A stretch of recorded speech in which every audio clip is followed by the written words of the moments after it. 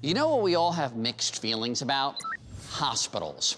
Most of us are born in hospitals, so yay! But usually every other hospital visit afterwards is for less than yay reasons. Often new medical technologies can help us turn our stays into yays. Now one hospital innovation is giving nurses and their helpers a hand.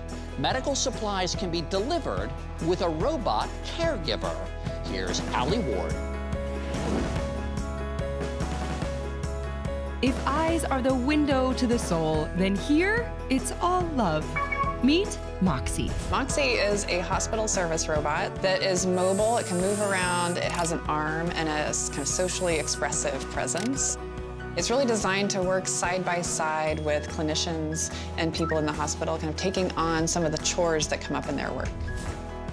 From the lab of Diligent Robotics, Moxie is a product of co-founders Vivian and Andrea Thomaz. I traveled to Austin, Texas to meet them. Now, how did you two collaborate on making this in terms of the designs and the inspiration? How was that process? Vivian and I have been collaborating for a number of years prior to starting this company, and we worked together in academia.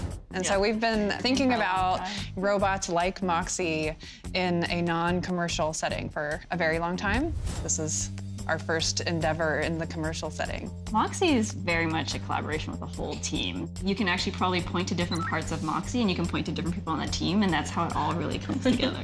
Why a hospital robot? A couple of reasons. So first one is just that we spent a long time thinking about where there is a need for automation. And so the hospital became prominent to us because it was just a place where they are struggling to find the staff in order to augment their workforce. Essentially, we said, okay, well, if we want to go into an area where automation is going to have a big impact, then the hospital made a lot of sense from that perspective.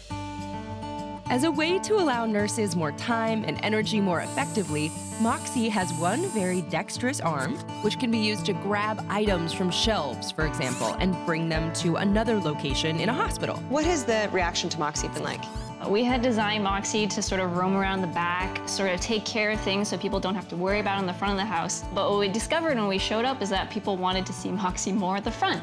And so we even got staff coming around and saying, like, Moxie, I want to say good morning, I want to see you. And then the thing that we really never intended was that the nurses will say, can you stop by my patient's room in like 233 and have Moxie wave to the patient and make heart eyes? Much more of those requests than we ever had intended. It just basically helps that Moxie can bring a smile to both the staff and the patient's faces. We think a lot about the social expressions. We think a lot about the robot being congenial and friendly and safe and nice to be around. Does Moxie mind just strolling along?